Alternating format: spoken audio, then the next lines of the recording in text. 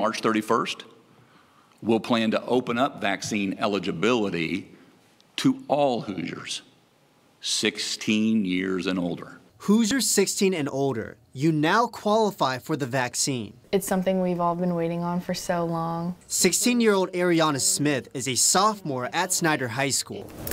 She tells me she's planning on getting the shot. Knowing that I have the opportunity to get the vaccine so that things can open up again was pretty exciting. Getting places to open up, including schools. It's definitely been the hardest year. Smith says this school year has been challenging in so many ways. She doesn't get as much personal interaction with teachers and friends. On top of that, she says she's worried about getting sick, which makes it harder to focus on her schoolwork. It was kind of like a guessing game every day to figure out, am I healthy? Am I going to be safe here? I thought it was great that Heather Ankenberg says she's already got her shot, but her daughter is waiting it out. My daughter made the decision as of right now to not get it. She says her daughter believes she's healthy right now and wants other people who are at risk to get the vaccine first. Ankenberg says she wants to empower her daughter to make her own decisions. It makes me feel proud of her for thinking of others when she doesn't really,